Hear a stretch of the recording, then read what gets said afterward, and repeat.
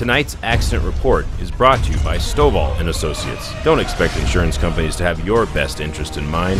Stovall and Associates cares. Let us help you if you have been involved in an accident.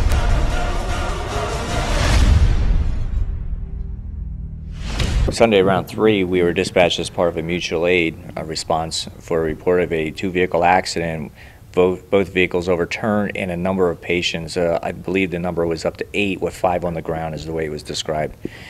So we went into our response mode. We sent a number of ambulances, our heavy rescue and the chiefs. We found upon arrival that the Nevada, I know it's not the test site, but their fire department was operating on 95, and we reported to their command.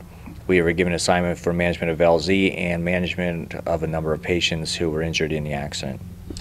So possible ejection from at least 5? Yeah, I don't know if they were ejected or not. We don't know the mechanics of the injuries.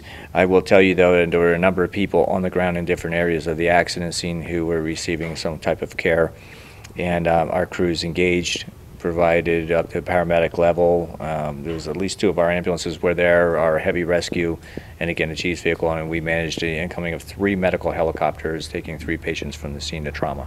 2 Mercy Air and 1 care flight, an additional helicopter brought in for the additional patient, and as well Nevada National Security Site helped with the ambulance and kept that patient in their ambulance waiting for the 3rd one to land. And so I think it was either 5 or 6 were totally transported from the scene. Command had that actual number, and from his standpoint, it was a serious accident, and it was handled in an expedient manner, and the highway remained closed for a number of hours after that.